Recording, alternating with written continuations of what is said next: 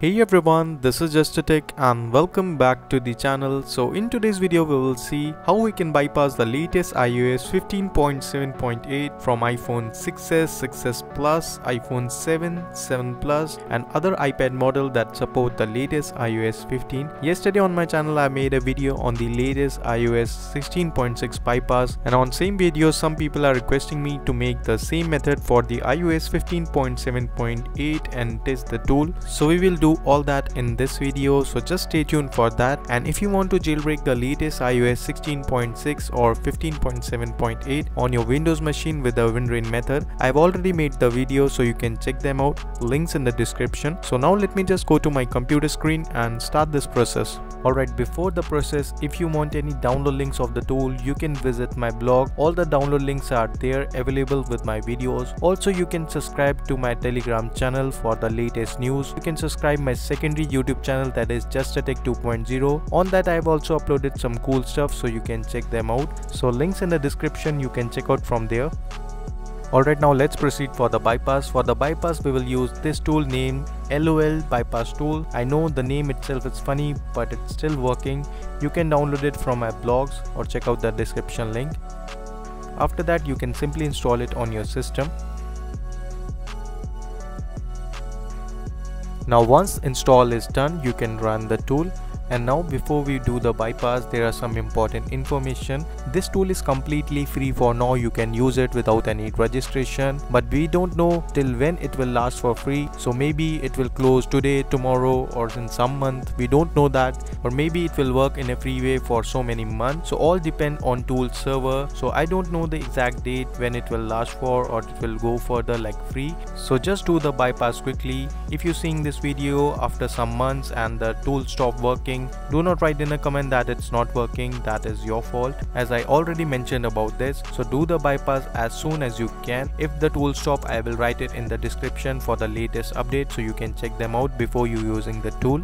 And the supported model list is iPhone 6s to iPhone X, iOS 15 and iOS 16 are supported. For the iPad, if you have a cellular model, that will work with it, but if you have a Wi-Fi model, you will require to use the serial change method, in that the DCSD cable, and some model require the normal cable. So I will just write the list of the supported devices on the screen, so you can check them out, and after that you can use the tool. Now once everything is set, you can connect your device. After that you will see your device is connected in the normal mode. Click on the enter recovery stage. Now once it will done, your device will enter in the recovery mode, and tool also detect that. After that you will see the Checkra1n window will automatically open. This is only for the DFU purposes. There is no need of Checkra1n jailbreak in this method. So you can put your device into the DFU mode through the Checkra1n app, and if you know how you can put your device into the DFU mode manually, you can use that, but I recommend you to use the Checkra1n app for the clean DFU process. So once you set with the keys, you can immediately close the Checkra1n app. After that you will see the tool has detected the DFU mode. Now next you have to jailbreak your device inside this. That required the PaleRa1n Jailbreak that is embedded with this app. So you will get the two jailbreak button. One is for iOS 15-16 and another button is for iOS 15 to the 16 plus devices. So you can try both this jailbreak button. The one which work for you, that's better. So I recommend you to use the second one, that is the most success rate. So just click on that and wait for your device to complete the jailbreak and the Pongo OS process.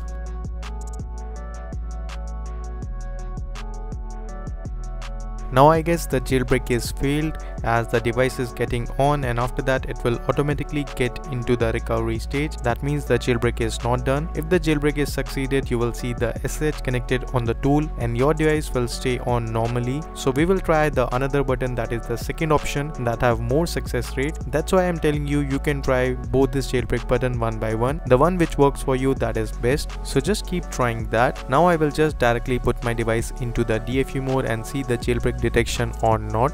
I guess it's currently still failing, it's stuck on DFU mode. So let me just reboot the device and start from the scratch. So I will just close the tool and reopen it, and then put the DFU mode and click the second jailbreak option. So I've tried 2-3 times the first jailbreak option, but it's stuck on DFU mode, or sometimes it's stuck on the Pongo OS jailbreak screen.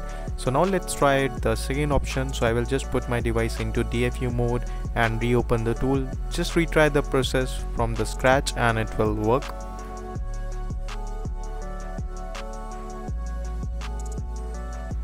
So now this time I will select the second jailbreak option. I have all done from scratch, so just retry the process and it will work.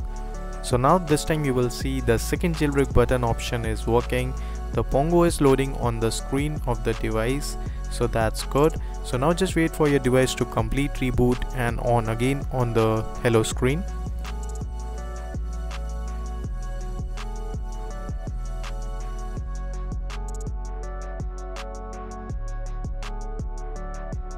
Now once it will done, your device will on again and waiting for the SSH connection. So keep connected your device. It will take around 20 to 30 seconds.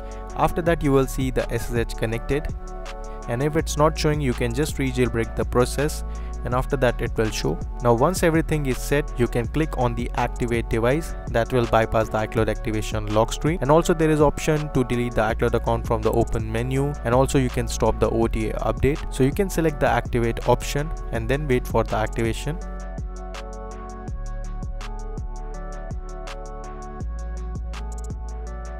So now the tool will ask you your device's GSM or MEID, so you need to select the right option. It's written in the different language, so you can select. If you don't know your device's MEID or GSM, there are many ways you can check that. You can connect your device to the three tools, select your model number, type in the IPSW website and it will give you your device's GSM or MEID. Or you can check out your hello screen I button.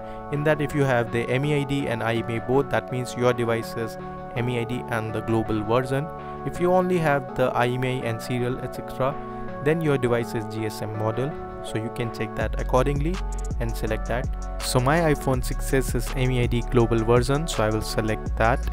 Now just wait for it to get complete. Now once the bypass done, you will see your device is showing activated and the bypass is done. Also some external group or website will open. You can just close that. That is unknown website, so I don't recommend you to go there. So just do the bypass and ignore the other things. After that you will see your device will automatically reboot and it will on to the home screen.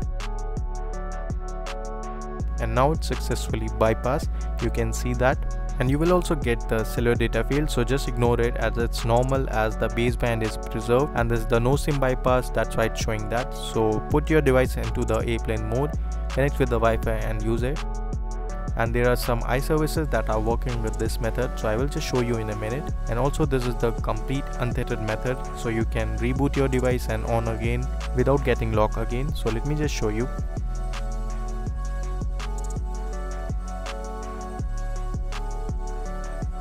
So now it's on, so it's completely untethered bypass. Also you can use some iServices, so let me just show you one by one. So iCloud login is working, I have tested, and also the Siri is also working, so you can use the Siri also. Some services will not work, so that is the cellular thing, so some will not work. Also maybe the FaceTime will also not work, so you can check that. I haven't tested the FaceTime, so sometimes it works, sometimes not. So maybe FaceTime will not work, I'm not sure, you can check on your site. And other things like working normally, you can use the App Store and the device is fully untethered.